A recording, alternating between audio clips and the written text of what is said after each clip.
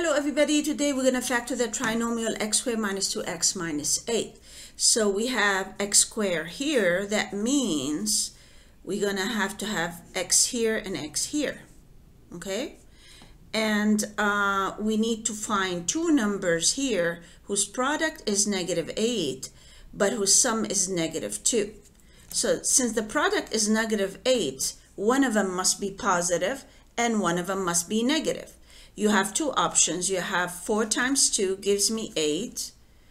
So it's either 4 positive or 4 negative. I must have the 4 negative. Why? Because negative 4 times 2 is negative 8. That will give me the product. And negative 4 plus 2 gives me negative 2. Okay, so these are the two numbers right here. So I have to have negative 4 here and positive 2 here. You can check it easily by doing FOIL. X times x gives you x squared. To check the middle term, you multiply these two. The innermost, you get negative 4x. The outermost, you get the 2x. If you add them up, you should get negative 2x.